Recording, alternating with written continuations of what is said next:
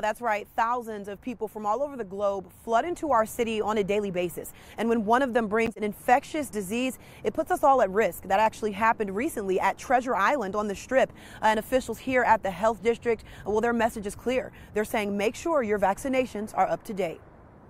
The Southern Nevada Health District and the CDC have a warning for Valley residents. In the past 6 months, there have been 2 confirmed cases of the measles here in Las Vegas. This warning comes amid one of the largest measles outbreaks in the country since the year 2000. According to the CDC, there are 465 cases of the measles in 19 different states already just this year. In recent months and in recent years, we've seen a resurgence here in the United States. Joseph Iser with the health district says Las Vegas is extremely susceptible to rare viruses and diseases like the measles because of how many tourists flow through our city on a daily basis. Old adage, what happens in Vegas stays in Vegas.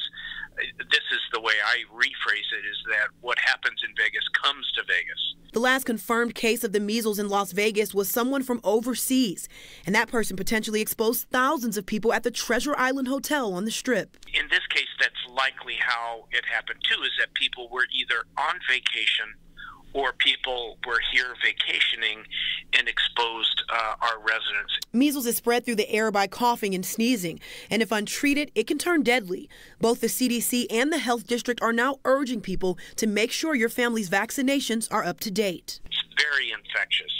So what we recommend is that if you think your child might have been exposed, call your doctor before you go there, because otherwise you'll be exposing other kids and maybe non-immunized adults.